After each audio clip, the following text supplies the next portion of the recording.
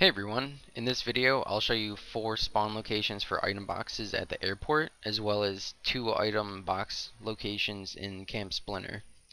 And now this first item box is on the east side of the airport, next to the helicopter. Then as you can see, I just aggroed a crap ton of zombies, and if you do not have a gun, you can easily melee them all down. As you can see in the video on the bottom left, you just have to sprint along the runway and they'll eventually become a single file, and you can just slowly melee them down. And now as I go back towards the helicopter, you can either go through and melee them all down or attempt to crouch and walk over there. So when I get fairly close to an item box, I will probably just crouch.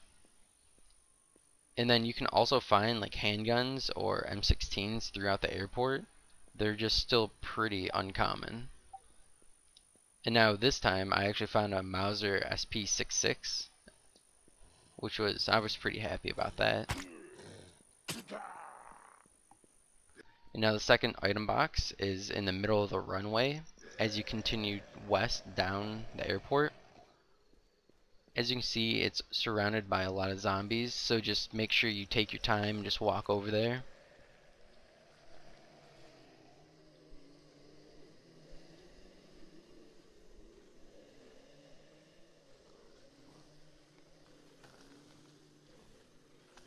And now the third item box is in between 2 of the tents on top of some green crates as you walk down the runway.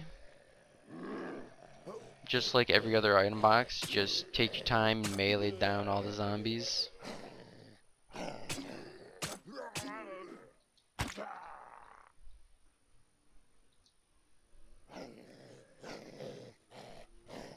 There's no point in rushing and trying to sprint to an item box when a load of zombies can just appear and kill you. I've learned that the hard way.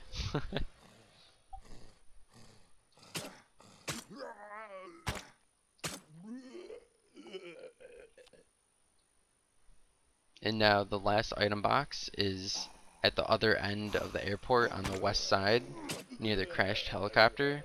It's in the same location right next to the doors, but unlike the other item boxes, I was unlucky to record this location, so it spawns right there.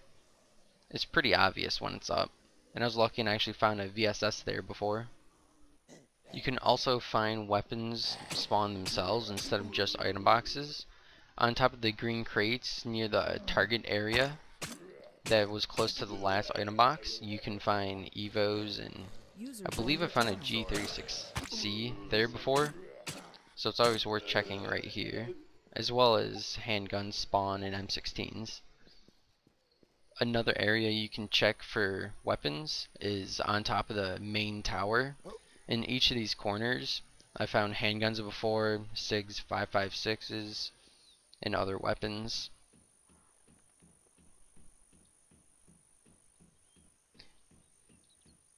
And now for Camp Splinter, there's an item box that spawns right next to the sandbags near the river, as well as in the quarantine area.